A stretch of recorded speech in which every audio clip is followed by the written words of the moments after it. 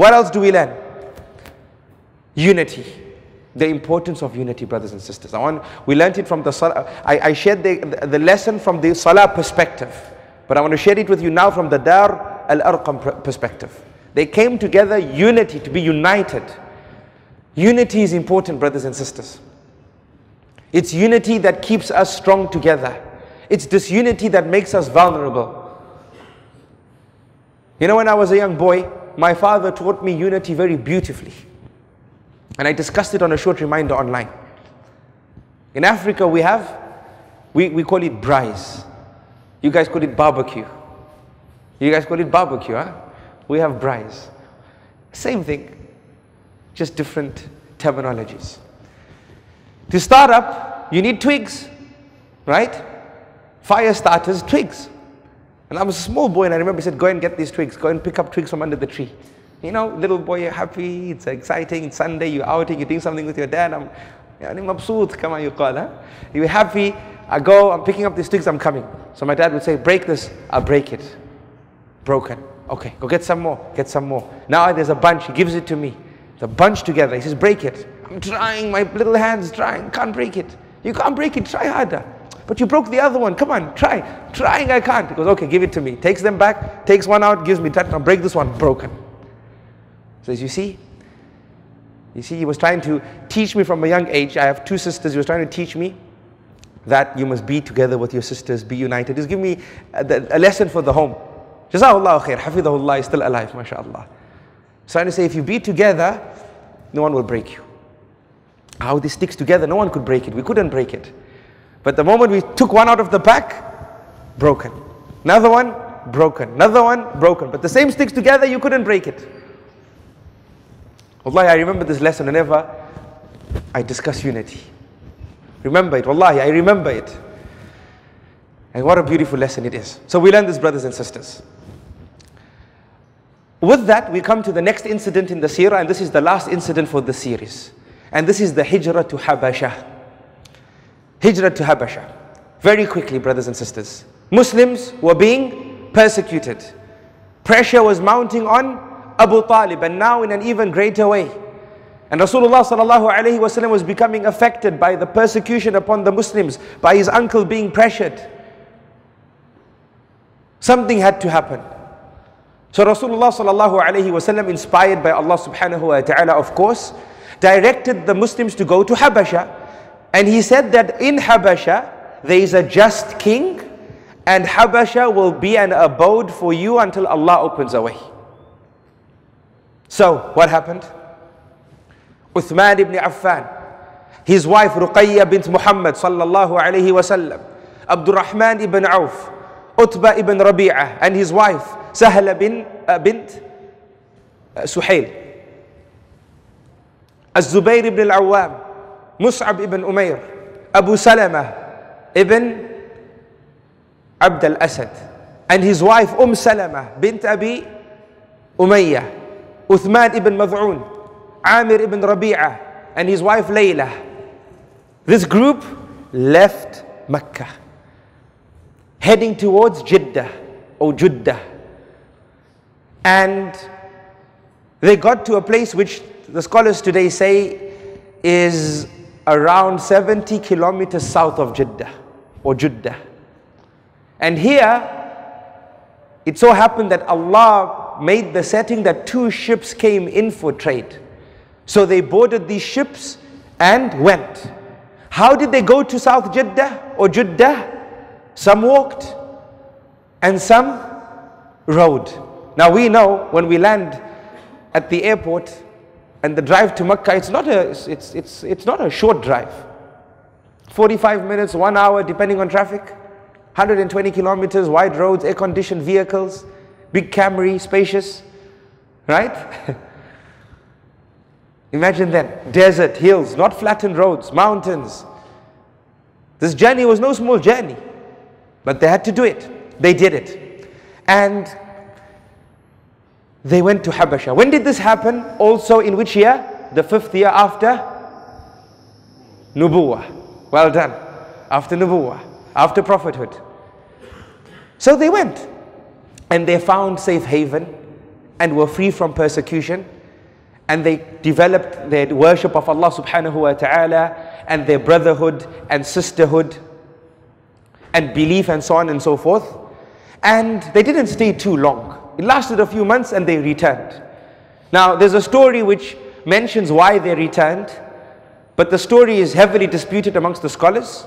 And for us to sit and discuss that story, its authenticity, or if it's authentic, how we should understand it and so on and so forth, it will take us away from the endeavors of this class. So I'll leave it out for this particular sitting. As I said, this is not dedicated towards going through the seerah word for word. We want to take the incidents and take lessons from the incidents, right? So there is an incident that the scholars of hadith and the historians discuss heavily. And they say this incident was the incident why they left Habashah and went back to Makkah. Ala kulli hal, for our class, they didn't last long in Habashah. And they returned. Now, this move happened in stealth mode. Meaning, when they left, the people of Makkah didn't know that there's mass movement here. Meaning there's movement, it wasn't mass, it was a few people, as you've seen. I cited for you the names, that these people have moved. But it so happened that the persecution was carrying on and carrying on and carrying on, that Rasulullah sallallahu alaihi wasallam had to command them again to go to Habashah once again. Hijrah number 2.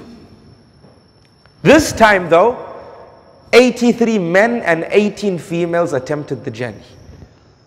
Much larger group. Caught the eyes of the Quraysh, that these people are leaving. Where are they going? Let's find out. Send the intelligence. Right? Let's find out. So they found out. Now the Quraysh were on a mission, right? They wanted to eradicate Islam.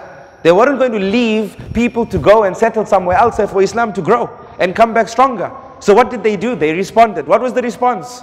The Quraysh said, we will send the best from us. Who is the best? You know, obviously propaganda has to spread. We're spreading it here. We need to send the best to spread it there. So the king kicks them out, right? And we're going to send our best, and not only send them, we're going to send them with mighty gifts. For Najashi, the king of Habashah, we're going to send him mighty gifts. So who did they send?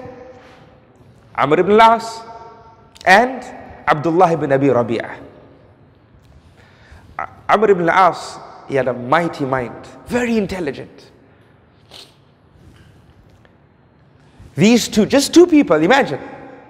In wake of 100 people going, you got just two people going to do what? The purpose of doing what? Spreading propaganda, and we discussed propaganda in detail. So they went, and they went with their gifts, and they went to Najashi, and they gave him the gifts, and they spoke a beautiful speech, but it didn't work. Why?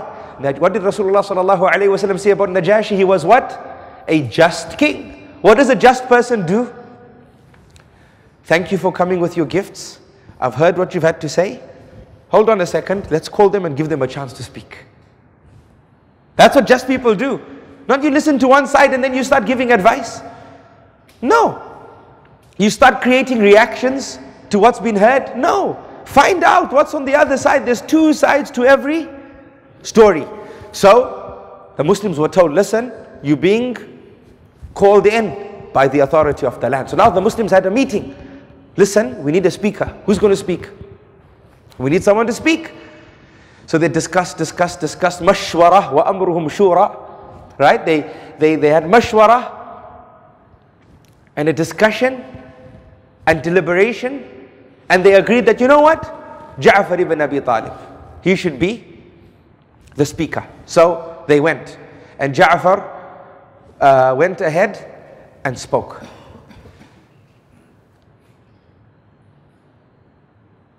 What did Ja'far say? Obviously Najashi asked the Muslims, we have these representatives, this is what they've said, what do you have to say? Ja'far spoke an amazing word.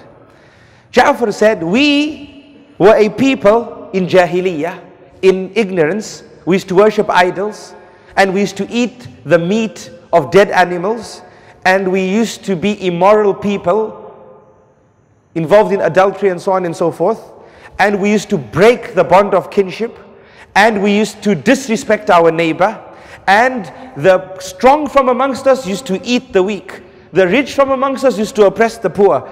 This is who we were. This is what Ja'far said. Right? And then he spoke about what Rasulullah sallallahu alaihi wasallam came with. This is what Ja'far did. All right. That's what happened. What are the lessons? We need the lessons. What lessons do we learn? Firstly, number one, there's two sides to every story. Najashi taught us this. And he became a Muslim, Najashi. He taught us this. Okay, what's the next lesson? Never be haste. Never act in haste. Don't rush. Who taught us this? Najashi. He also taught us this. Intelligent people lived a long time ago, brothers and sisters. Intelligent people. Never be in haste. No, none of this knee-jerk reaction. You know what a knee-jerk reaction is?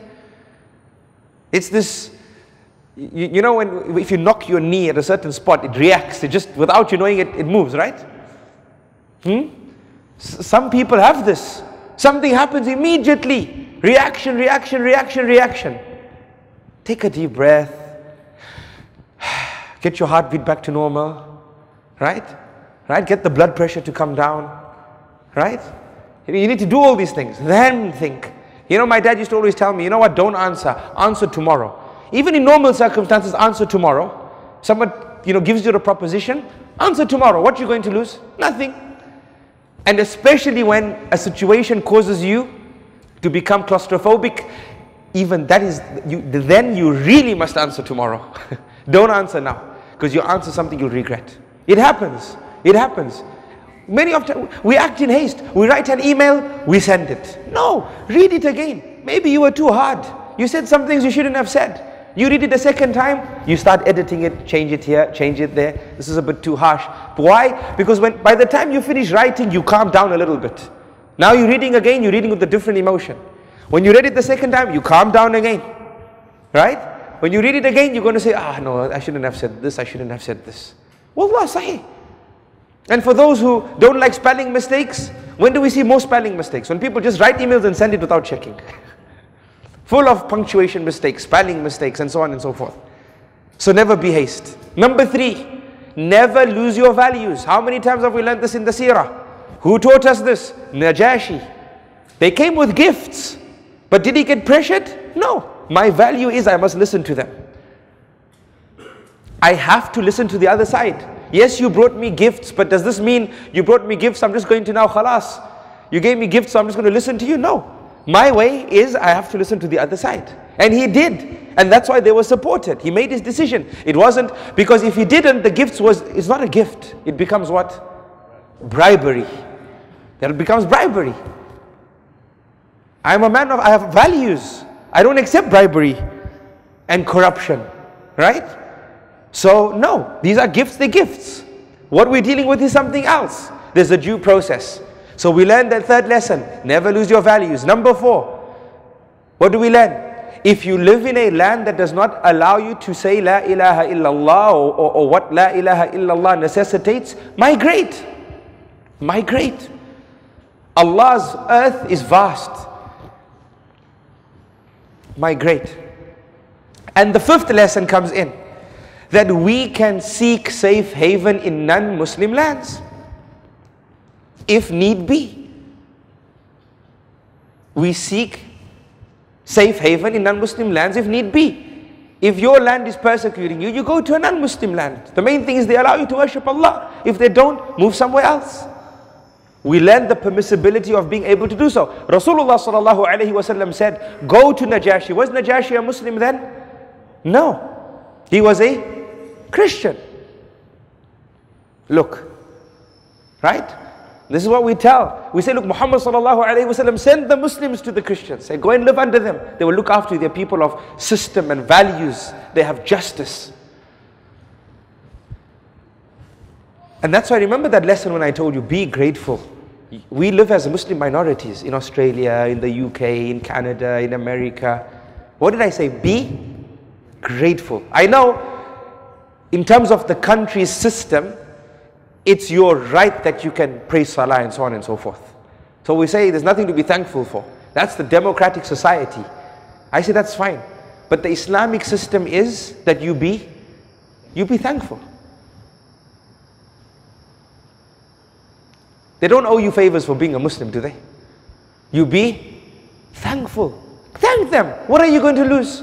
You showing the Islamic character, there's da'wah, this. I'm not saying thank them for show. Sincerely thank them. Who knows what Allah will put in your action? Actions speak louder than words. What da'wah are you giving? Brothers and sisters in the universities, RMIT, all these I gave a lecture once in RMIT. Beautiful place for salah. University of Melbourne, mashallah. Place for them to pray salah, not so? Right? So now, thank the authorities, write to the rector, all the Muslims, gather the signatures, a letter of heartfelt gratitude for giving us, allowing us the opportunity. Did they have to? Did they have to? Was that necessary to you being educated? No. It was courtesy that they said, you have these beliefs, okay, here's a room, use it. Write a letter of thanks.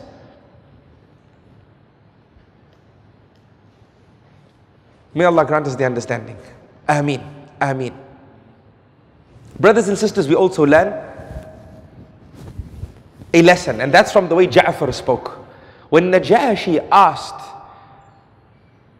about what the two visitors said, what did Ja'far say? Ja'far said, we were a people who used to do this. Good things or bad things? Bad things. He said the bad things before he mentioned what Rasulullah sallallahu alaihi wasallam taught, which was the good things. You know what the scholars deduce from this?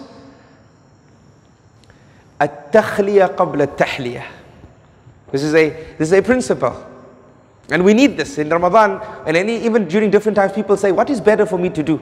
Should I say astaghfirullah, astaghfirullah, astaghfirullah and increase it? Or should I say subhanallah, alhamdulillah? Istighfar removes sins, right? Alhamdulillah, subhanallah brings rewards. Which should I do first?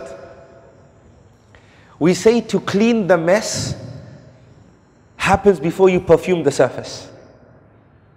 If the floor is still messed and you come with your brilliant perfume and you pour it on top, it's still going to be messy, right? It's still going to be messy. Clean the floor first.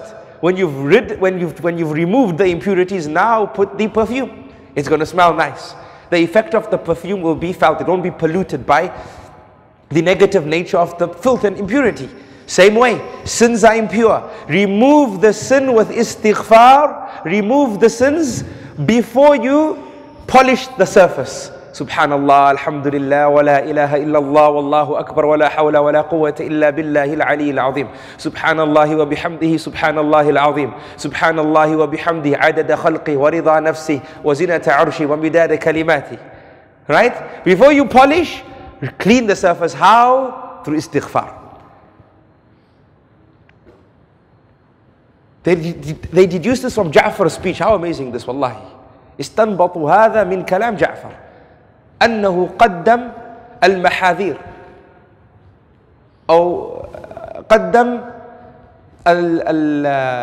السيئات. يقول نحن كنا وكنا وكنا وكنا وكنا وكنا. We used to do all these sins. He mentioned the sins before saying what Rasulullah sallallahu alayhi wasallam came with. So he mentioned all the dirt, because now Rasulullah removed this dirt and he came with this goodness. So they teach us that, and even in the Quran, this message is true, even in the Quran, right? Allah subhanahu wa ta'ala in his book, Allah subhanahu wa ta'ala says, فَمَنْ يَكْفُرْ بِالطَّاغُوتِ وَيُؤْمِنْ بِاللَّهِ. Allah subhanahu wa ta'ala tells us first to disbelieve in there being other gods worthy of worship besides Allah, and then believe that there's no one worthy of worship besides one Allah. Disbelieve in all the other gods besides Allah, and then believe in Allah subhanahu wa ta'ala only being the only God worthy of worship. فَمَنْ يَكْفُرْ بِالطَّاغُوتِ وَيُؤْمِنْ بِاللَّهِ فَقَدْ اسْتَمْسَكَ بِالْعُرْوَةِ الْوُثْقَى. التَّخْلِيَةِ فَمَنْ يَكْفُرْ بِالطَّاغُوتِ. التَّحْلِيَةِ وَيُؤْمِنْ بِاللَّهِ. Clean the surface first, then polish it. You have to deny there being other gods worthy of worship besides Allah. When you've denied that there's nothing else worthy of worship besides Allah, now you say La ilaha illallah and announce your belief that there's only one, there's no one worthy of worship besides one Allah. So these are, these are nuances, right? These are very unique lessons that we're just pulling out. But subhanAllah, and this I read from the work of the scholars. I said, La ilaha illallah. Rabbi zidni ilma. Wallahi. These scholars, wallahi, what Allah gave them was ajib. Was ajib. Tayyib. The last thing I'm going to say, brothers and sisters, and we'll end our series, or this first part of the series on, and it's worth saying, is reinforcing what we've said many a time. And that is, the first da'wah you do is what? Tawheed. You call to the oneness of Allah. Because Ja'far spoke about the oneness of Allah subhanahu wa ta'ala during his amazing speech in front of the king Najashi. Allahu Akbar. Allahu Akbar. We've learned tens of lessons, if not hundreds, brothers and sisters. We've spent hours together, alhamdulillah. We've shared thousands of words with one another and listened to thousands of sentences. It's been an absolute honor being with you all here this Ramadan in Melbourne, Australia, 2014, to kick off this series, A Blast from the Past, Seerah in the 21st century. Inshallah, we're going to have a continuation of the series whenever Allah subhanahu wa ta'ala permits. We'll have the same name, inshallah, but we'll just call it part 2 and then part 3 and then part 4, inshallah. Right? But alhamdulillah, you are the founding attendees, alhamdulillah, of this particular series, and I ask Allah subhanahu wa ta'ala to put great barakah in it. It's been an absolute pleasure, wallahi. And I thank you all for allowing me to be a guest in your home. And I pray that I've been a worthy guest. And to my brothers and sisters on the other side of that camera, I also thank you for allowing me to be a guest in your home. And I pray that I was a worthy guest as well. And I pray that you allow me to be a guest again. It's always a pleasure coming to Melbourne, wallahi. It's always a pleasure coming to Melbourne. And I pray that Allah subhanahu wa ta'ala decrees many a visit. I pray that you remember my speech to you after Salatul Isha about the blessing of having premises like these, so that we can sit together in these premises and learn from the inheritance left behind by Muhammad ibn Abdullah sallallahu alayhi wa sallam. Wallahi, when we started episode 1, I never thought the last episode would come this fast. Episode number 16.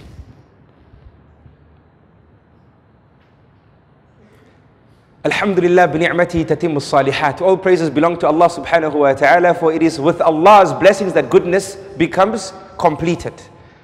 Brothers and sisters, whatever I shared from my heart. And if it worked for you, share it with others. Spread the goodness and spread the khair. And help my rewards increase. Brothers and sisters, Allah blessed us to spend almost 3 weeks with Rasulullah sallallahu alayhi wa sallam.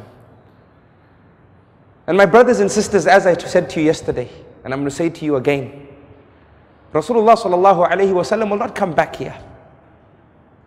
He's passed away. But it's for you to ask yourself a question. That if he was to come and knock our door today, how ready are we to invite him into our home? If he was to visit our Muslim organization today, how ready are we to open our door for him sallallahu alayhi wa sallam? If he was to visit our Islamic school today, how ready are we to open our door for him? I tell this to my team as well. Al-Kawthar, if he was to visit an Al-Kawthar course today, how ready are we to open the door for Rasulullah sallallahu alayhi wa sallam? Can it be something that we will be so excited, open the door and welcome him sallallahu alayhi wa sallam, or will it be, subhanallah, excuse ourselves for a few minutes whilst we sort things out inside? You know, maybe chuck the TV out the window quickly if the window's big enough. Because now the TVs are so big, subhanallah. Right? Who knows? Might have to sort out things, you know, throw those magazines under the sofa. Change the ringtones on our mobile phones. Make sure, you know, the Makkah channel is on in case the TV switches on somehow. At least Makkah channel comes on. No, we have to ask ourselves, this is what we have to ask ourselves. I want us this is how I want to end this, brothers and sisters. We've spent 2.5 weeks in the company of Rasulullah sallallahu alayhi wa sallam. Alhamdulillah. Alhamdulillah. But wallahi, sunnah is with us every day. It's with us every day. Whether we apply it or not, this is what we have to realize. If he was to visit us here today, how ready are we to receive the messenger of Allah, Muhammad ibn Abdullah sallallahu alayhi wasallam, the man who loved you and I before we could love him? Wallahi, before we could love him. Before we were born, he loved us. I told you, he said to his companions, I miss my brothers. I miss my brothers. The Sahaba said, we are your brothers, who are you missing? We're with you. He said, you are my companions. You are my companions. My brothers are those who will come. Wallahi, they wouldn't have seen me nor this Quran being revealed, but they will believe in every word that I said and this message that Allah has revealed. Those are my brothers. I miss my brothers. Wallahi, he loved us before we loved him. How ready are we to receive Muhammad sallallahu alayhi wasallam? There's a big massive sign at the back of the masjid, the sunnah, the better. Where is the sunnah in our lives? Where is the sunnah? We've seen, wallahi, we've deduced things probably, subhanallah, Allah has opened upon this gathering lessons in the 21st century. From the time when Rasulullah sallallahu alayhi wasallam was in the womb of his mother. Allahu Akbar. Before he was even born. When did we start? We started with the year of the elephants. The sunnah, the better. Brothers and sisters, today we are people who leave things because it's sunnah. The greatest people who walked the face of this earth, they did things because it was sunnah. Because Muhammad sallallahu alayhi wasallam did it. Because he did it sallallahu alayhi wasallam. It wasn't its only sunnah, it's khalas, don't worry about it. You know? No. Because he did it, they did it. And they were great because of it. You want greatness to come to this ummah? You want the situation to change? You need a lot more than boycotting products from a certain country by Allah. You need a lot more than that. You need a lot more than that. At-takhliya qabla at-tahliya. You got to remove the filth, brothers and sisters. Yes, boycotting the products is good. Inshallah it works. But you got to boycott the bid'ah.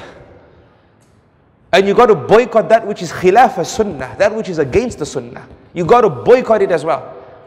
You got to boycott backbiting. You got to boycott disrespecting your parents. You got to boycott abandoning your children. Letting other people bring them up as if you can outsource parenting, subhanallah. You got to abandon bad character. You got to abandon shaitan. You got to abandon being a slave of your desires. There's massive things that need boycotting, brothers and sisters. Don't get caught up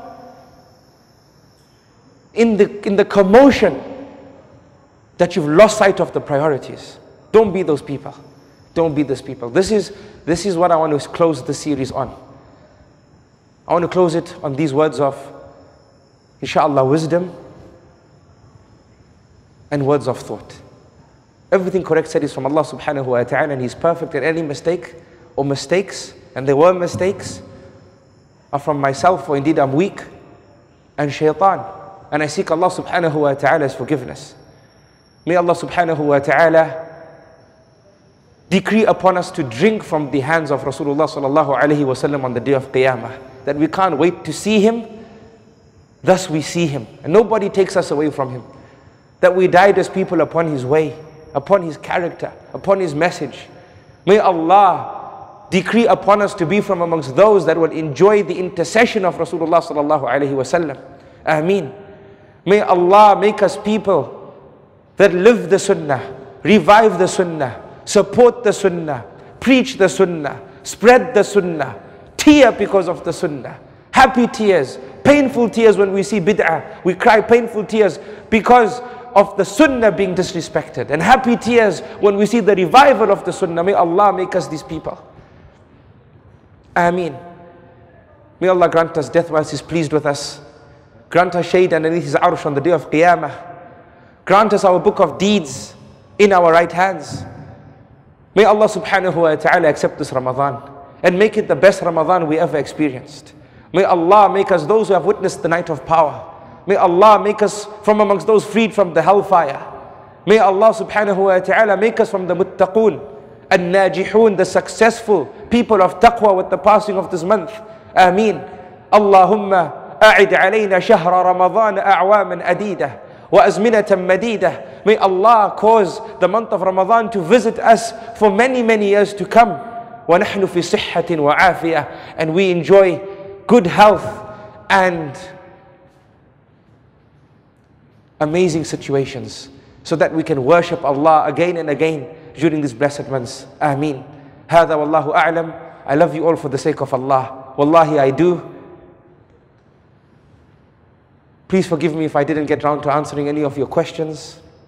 If you wanted to see me and I walked away, wallahi, it was not anticipated, it was not intended. Please forgive me, brothers and sisters. Please forgive me. And inshallah, I will leave details for you to contact me bi'idhnillahi ta'ala. So for those that I missed, you can still contact inshallah. Subhanallahi wa bihamdihi, subhanakallahumma wa bihamdika, nashhadu an la ilaha illa ant, nastaghfiruka wa natubu ilayk, wa sallallahu wa sallama wa baraka ala nabiyyina Muhammed wa ala alihi wa sahbihi ajma'in. Assalamu alaikum wa rahmatullahi wa barakatuh. Until next time, inshallah.